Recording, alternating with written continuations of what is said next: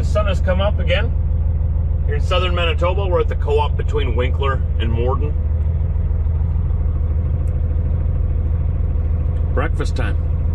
We're gonna go and unload these big rolls of pipe that I have on my trailer.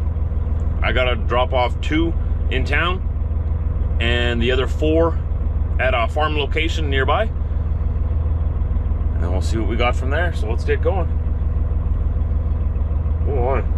Oh my. That didn't go as planned.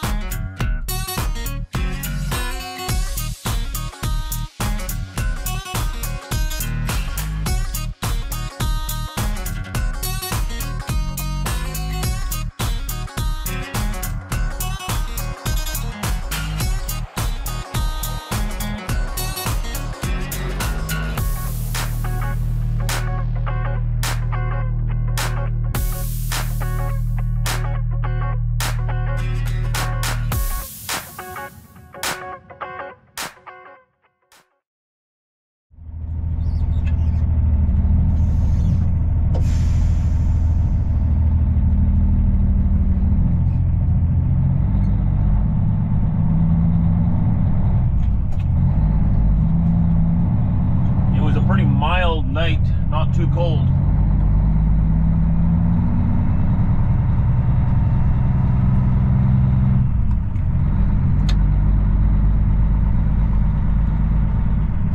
We'll enjoy it while we can. We got about another week of pretty mild temperatures.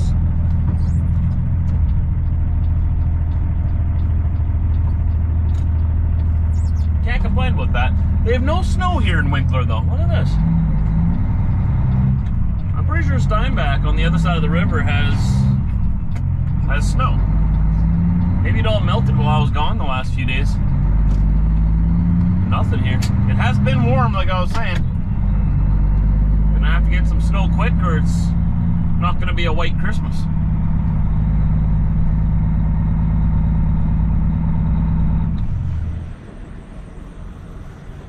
This is my first drop. I've got to get 2 rolls off of here. These 2 back ones, I've already taken off some of my straps for these 2. I just left 1 on each just to keep it on here until he comes and unloads this so it doesn't roll off when it's not supposed to. It doesn't damage it to roll off, but if it doesn't have to, I don't want it to. So apparently we're unloading these 2 here, and then they're gonna put on another 2, and then I'm gonna take that whole thing to a farm that way. He's already got 1 off. He's coming back for the next one.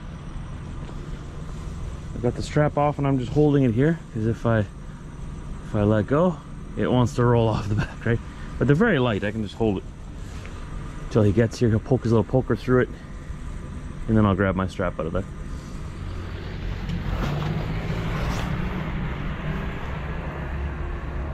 And just like that, off he goes.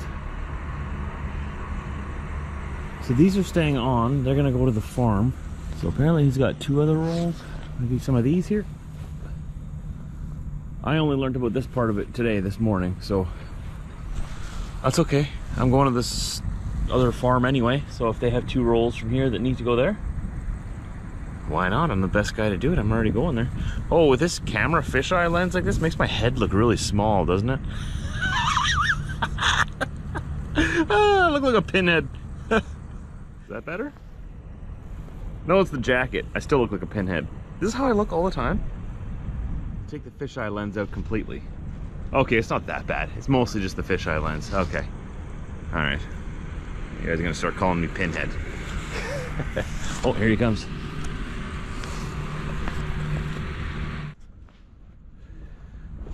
Alright, and those are my 2 new ones. Slightly different size. All right, let's go get this all off my trailer now. Let's get on to the next load.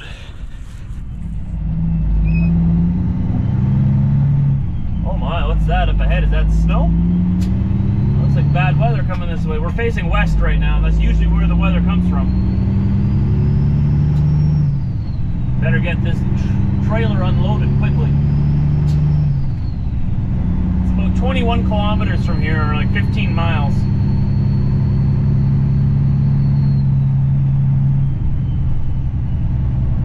I don't know if they're going to have someone there to unload me or if I'm just going to push them off the back. I hope there's going to be someone there.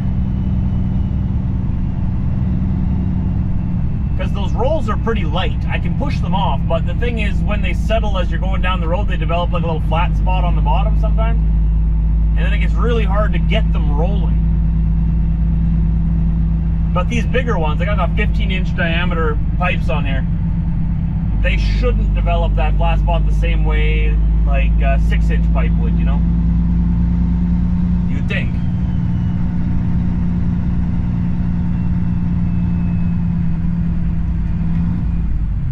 Now correct me if I'm wrong, farmers, but this is called drainage tile. And they put this underground in the field to drain the water off the field and to where they want the water. Sort of works the same way as your weeping tile underneath your house. I should show you our new house. I've never had a sump pit before because I've never had a basement, right? I got a sump pit now. And I find it fascinating how that works. How the water under the house all sort of pools together into this one little container. And then once the container's full, it automatically just pumps it out. So that our house doesn't flood.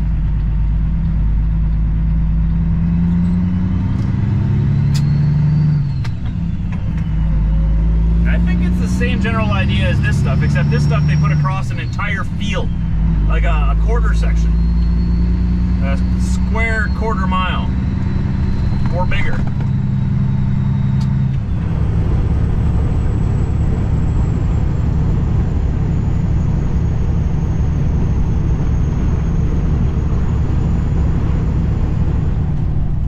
Blumenfeld right, Rhineland to the left. Left onto Manitoba 243 East, signs for Rhineland. Going to Rhineland.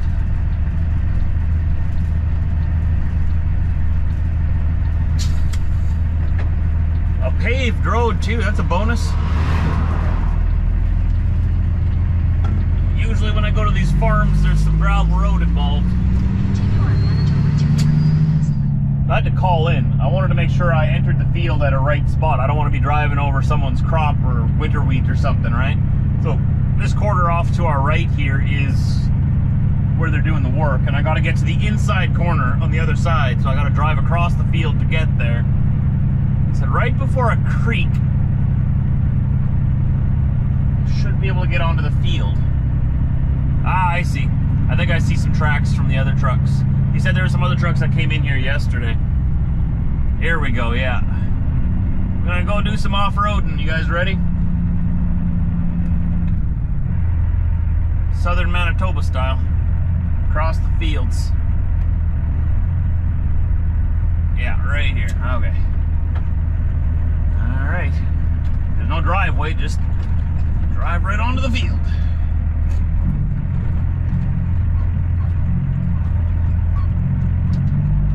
Drive around the outside edge. So I still don't feel right about driving right through or right across someone's field, even though if there's nothing planted here, I don't know.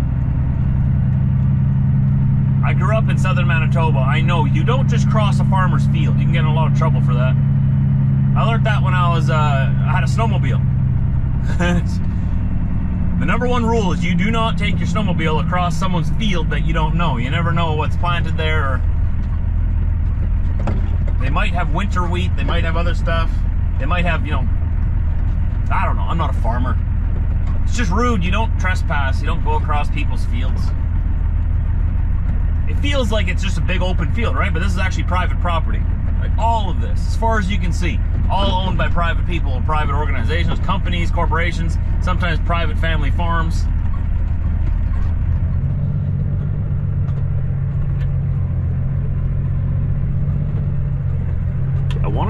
the edge. I see the farmer out there.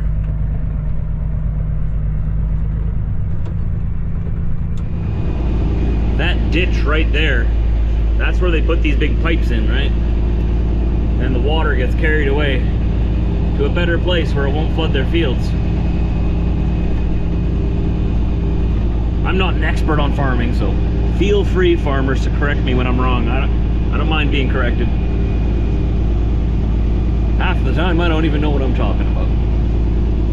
He's pointing me this way.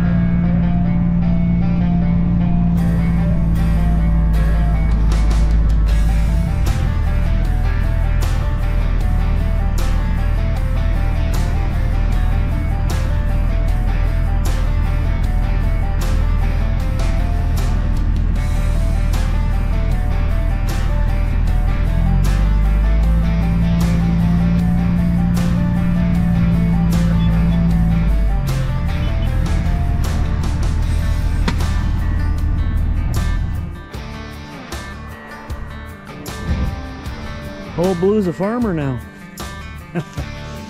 Looks like they had corn on here. They missed a bit. Anybody hungry? Oh, taking that one off.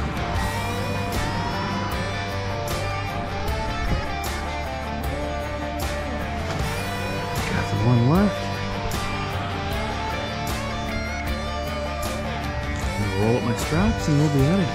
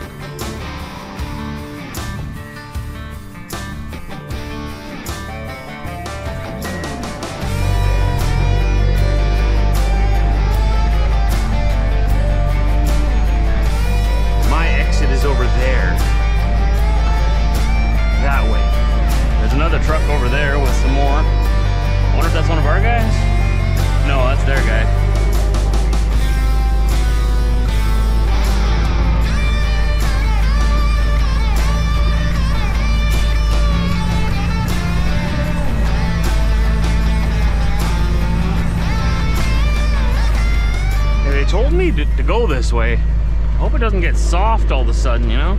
I kind of like the other way better. I don't like driving over these corn stalks. They're very pointy. I don't want them to poke through one of my tires all of a sudden. I don't think that's possible, but you never know.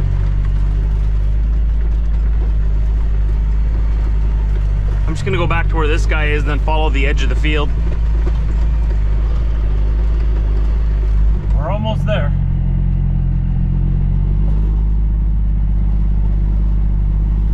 So there's an entrance on both the east and the west side.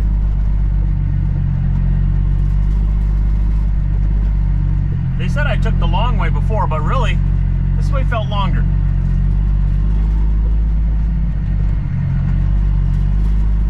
And bumpier. But whatever. I think it was about exactly the same distance. Like I said, it was right dead center in the middle of the square mile. So right in the middle of all the grid roads. As far off the road as you can get around here.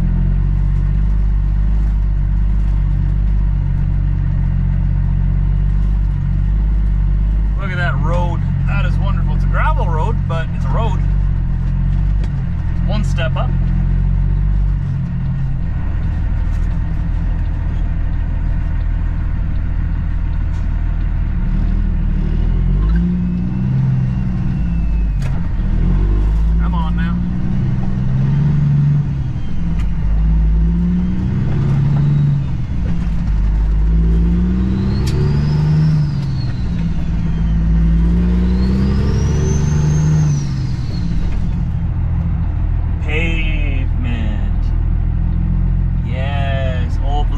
The pavement.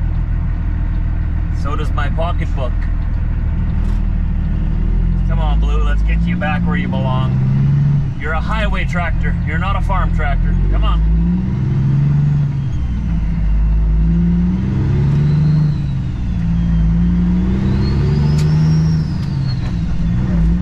Doesn't that feel better?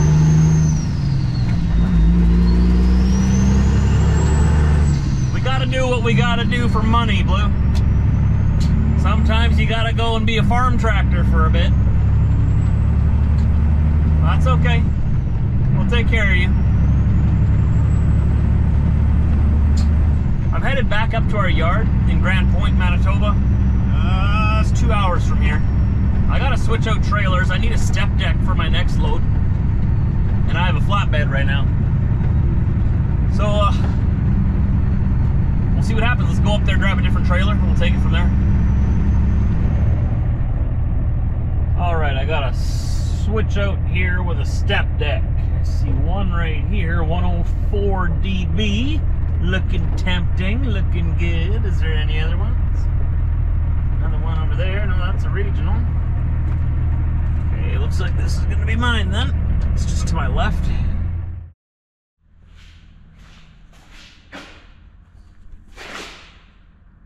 Well, we went home. That was the plan. Well, we didn't know what the plan was, otherwise I would have told you. But when I got back to work there, switched trailers, I was supposed to head down to Thief River Falls, right?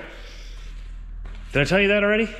That's my next load anyway, going to Thief River Falls, coming back up here. I gotta do 2 of them. Neither of them, or none of them, have gotten cleared yet for the border, so there's no point in me running down there yet to go get it, because I'd be stuck there anyways. I can't cross back into Canada until it gets cleared to customs, and they're having a little bit of delays with the broker. With the customs broker. We're getting the load cleared to cross, so. Came home for tonight, so I'm going home for the evening, for the night. We'll get going tomorrow sometime, and we'll get both done tomorrow. It'll be a bit of a longer day, because I won't be getting going first thing in the morning. Like first thing, but it'll be morning when we get going. As soon as we get that clearance that we're good to go, I'm thinking we'll probably get that hopefully by 9, by 8 o'clock, 9 o'clock. Hopefully by 8 o'clock, then I can get going by 9 o'clock, but we'll see what happens. So let's get the pickup out of here. Let's get old Blue back in the spot. Let's go home, see the family. Nice little midweek visit. End of the week, sort of. Got one more day in the week. It's Thursday today when I'm filming this.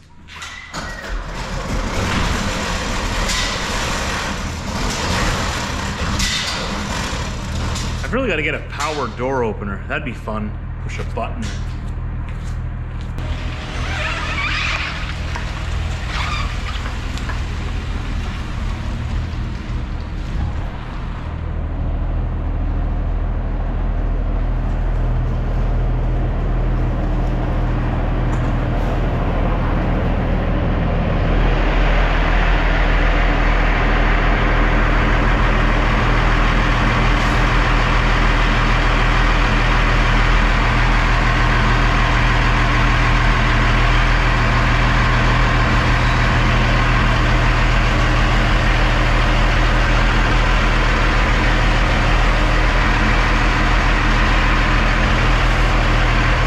I've got to find a different spot for that bike. I don't like that there. It's because I want to be able to come back a little bit further to make it a little bit easier to straighten out. Because the way I straighten myself out here, obviously with this line, but I lean out of my window there, and then as I'm leaning out of the window, I line up these steps, which are straight, with this line. So I make the steps nice and straight with that line, and then I'm usually straight in the shop here. But I'd like to be able to roll back a little further. I'm always so worried about hitting the front tire of that bike. So I'm going to move that yet. All of this is going to get moved. I still haven't organized this place since we moved. That's how busy I am. All the time. All the time. So one of these, it won't take long. It's just one of these days I'll get in here, I'll work it all. I still got to put all my flags up on the walls. My banners, I have this house banner right here that I want to put up as well. Which reminds me, today's your lucky day. You guys ready for a house giveaway? The winter is coming. The temperatures are getting colder. So you got to make sure that you treat your diesel with house products. At least have some in the truck with you. It's always nice to have, just in case. Better to have it than not to have it. So if you want a free giveaway, a free package from House, you can go to their website, which is listed down below. Same thing we did before, right? Go down to their website, down below my video here. If you're on a mobile device, go click the title. It'll give you a drop-down menu. There'll be a title. It says, go see my great friends at House, and then there's a House link there. I want you all to go and click it and take a look at it. Take a look at it and choose which product do you think would be best to use to treat your fuel for wintertime. Let me know down below in the comment section which one you think would be the best. Okay, and then send me an email at truckerjoshvlogs@gmail.com. Let me know your comment there as well so that I can come and line it up with here. We're gonna pick 5 winners. Count them, 1, 2, 3, 4, 5. 5 winners. You're gonna get a package of diesel treatment from my friends at House. They're very generous. We're gonna be doing this giveaway to you guys from them. So I'm just a third party here trying to get their products into your hands so that you can test them out. And if you like them, which I know you will, there'll be 5 lucky winners. I'm gonna respond to you guys here underneath the video and say, you are lucky winner number 1, number 2, number 3, number 4, number 5. If you already see that there's 5 winners, then you know the contest is over. So don't forget to also email me, truckerjoshvlogs@gmail.com. That way we can privately discuss how we get these products to you. We don't want to just be blasting your mailing address to everybody on the internet, right? So let's keep that between me and you in the email. Email me, truckerjoshvlogs@gmail.com. Let me know what your comment was here so that I can go and find it and tag it, and I'll respond to it here as well. Good luck. And it's not just about wintertime either, keeping your fuel from gelling. There's also fuel treatment that you can use that treats your engine as well to keep your engine good and healthy year round. You'll know what I'm talking about when you go to their website. Have you gone already? Pause the video. I give you permission. Pause my video. Go down below to the description and click on the link that will take you to their website. I want you to take a look at all the House products there. Right, I know these guys personally. They're a good company. They've been in business over 100 years. So that's pretty amazing right there. You don't stay in business for over 100 years unless if you sell quality product. Now, I would say it is safe to bet that this truck could use a whole BULLSNOT once-over. We're going to do another giveaway for them in another video in the future, so stay tuned. There's more giveaways coming. If you don't win in this giveaway, there's going to be another one coming in the next few days, so keep watching. All right? You see what I do there? You see how I do that to keep you looped in so you keep coming back? I need you to keep coming back, please. I need friends. Enough yapping, though. I want to go home. I'll be looking forward to your emails. All right? I expect my phone to go off the... I was going to say off the hook, but we don't have landlines anymore. Did I just date myself? I expect my phone to explode with emails from you guys. You got to do something. You're going to get some free product. You got to do something. It's pretty simple. Just convince me you went to their website. Tell me which one's the best. How do I turn the lights on in here? I haven't even gone home yet. But you know the life. As soon as the truck is parked, the errands begin. The honey-do list. It's a pretty simple one this time. I had to go get some meds from the vet for our little Dachshund wiener dog, Frankie, or Wiener, as he's better known as. He's got an enlarged heart, so he has to take 2 pills every day, one with breakfast, one with supper. So Cookie ran by the vet, picked that up like 5 minutes before they closed, rushed in the door. Now I'm going home. There's always something to do. The honey-do list this weekend is pretty long too, I think. I gotta hang up some Christmas lights because it's kind of embarrassing. Our new neighborhood is super, super Christmassy. Everybody's like huge into the Christmas spirit, which is awesome, right? We fit right in. The only problem is we moved in just recently, so I haven't had time to set up our Christmas lights yet. So we look like the Grinches on the block, and that's not acceptable. I gotta set up some Christmas lights. I'm not gonna be that person on the block that doesn't light up their house at Christmas. So glad our neighborhood does that. So that's on the honey-do list this weekend. What else do I gotta do? Oh yeah, we're wrapping some presents. We bought a few new things for the house as well this last week that are being delivered tomorrow. So when I get back the day after, we got a new bedroom set for, we got new bedside tables and a new matching dresser to go with it. And we also got a new TV for the upstairs living area. And we can go more into that on the weekend. That'll give me something to vlog about then. But I gotta mount that, get that up and running. It's a smart TV. The TV we have in there right now isn't a smart one, but we'll leave that for the weekend to chat about. Then I got something to vlog about. I don't want to spoil everything now. But that's something we got to do on the weekend. What else do I got to do? I don't know. It's not the weekend yet. What's that saying I always say? Today's got enough worries. Let tomorrow worry about tomorrow. Let the weekend worry about the weekend. Let's worry about right now. And right now, we're going home. Baby's first Christmas. Our first Christmas card this year, Theo. Look. It's from Jack and Annette, St. Catharines, Ontario. Wow, eh?